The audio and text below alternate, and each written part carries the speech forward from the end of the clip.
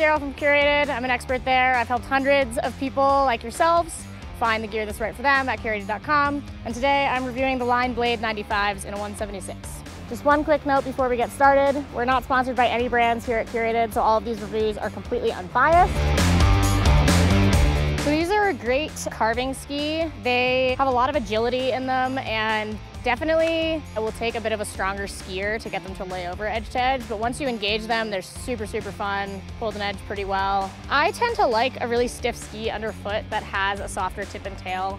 I come from a racing background, but I ski a lot more freeride skis nowadays. I do like a ski that's super playful, and these are that, but less so. They're kind of the opposite of what I would like to see in a ski. They're really fun for carving, but outside of that, they're definitely not my favorite. They're also super heavy, and I don't necessarily always want a really heavy ski.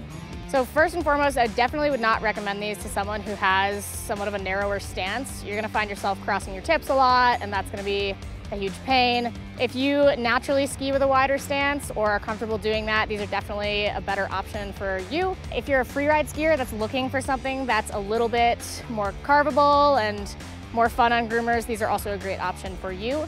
I definitely would not recommend these as something that you're going to be skiing primarily switch, as they are a directional ski. However, they do have nearly a full twin on the back, but they are back mounted, so just keep that in mind. So these actually have quite an interesting shape. They have a super wide tip at 154, they're 95 underfoot, and then 124 in the tail.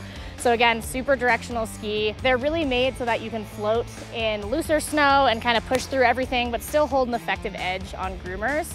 And they do a reasonable job of that. They are heavily cambered and have very little rocker in them, however, so these are not gonna be your best bet for powder, not only because they don't have the best shape for it, but also because they're really heavy. One thing you could do to mitigate that is put different bindings on here. So we have demo marker griffins, and those are pretty heavy bindings. If you put like a Tyrolean attack on them, they're gonna feel quite a bit lighter.